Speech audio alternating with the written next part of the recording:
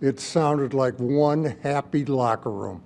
Yeah, it was. It's nice to be on the other side of one of those. We've lost a lot of these this year, and I got to give so much a shout out to our fans. They really, you could feel their energy at the end of the game, and I thought it made a difference. So I can't thank our fans enough for showing out and showing up for us and supporting us. Jordan Love winning a close one, over 300 yards passing, 2 touchdowns, no interceptions. If it's not his finest moment, it's up there. Yeah, I thought he played a pretty clean game. Certainly there's a couple plays, as always, you'd like to have back, but I thought all in all, he definitely carried us today. He played outstanding, made some clutch plays. Obviously the one to Rome at the end of the game with some pressure in his face, and that was a great job by Romeo going up. We talk about being aggressive, and he went up and snatched the football.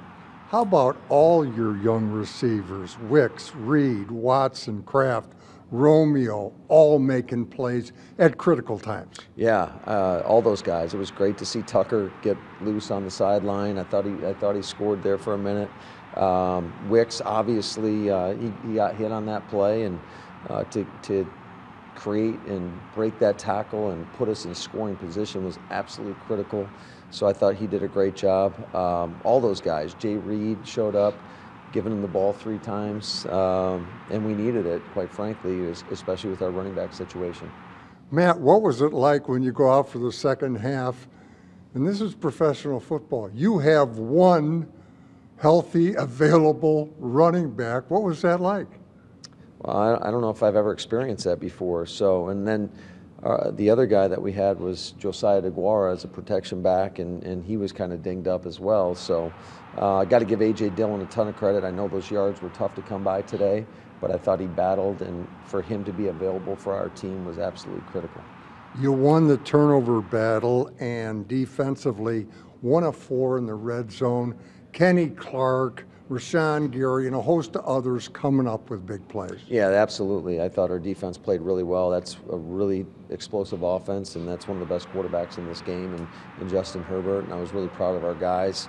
We generated a lot of pressure on him all day, and we've had a lot of injuries and attrition in the back end as well. And for those guys to step up and step in, guys like Carrington Valentine and Corey Ballantyne and Anthony Johnson and Jonathan Owens to go in there and battle, Keyshawn Nixon, just to give great effort down in and down out. It was huge for us. You guys, speaking of which, Justin Herbert, Keenan Allen, kept them under control, kind of contained, with 3 rookies starting back there. Kind of contained. Keenan got loose on us quite a bit. It looked like they were certainly going to target him, and we knew that. And but I think the story of the game was the red zone defense to keep him out of the end zone.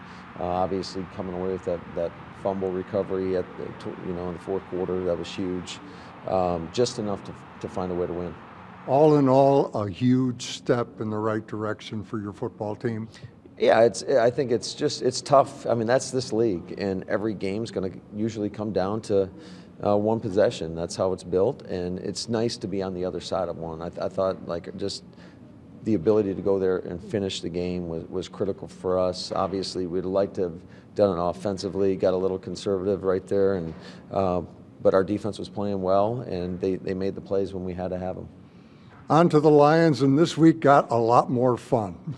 Yeah, it's a quick turnaround, Larry. We were right back in the office, grinding tape and getting a plan together. You got a short week, obviously, but to play on Thanksgiving is a special opportunity, being the only game on in that window, and we got a lot to play for.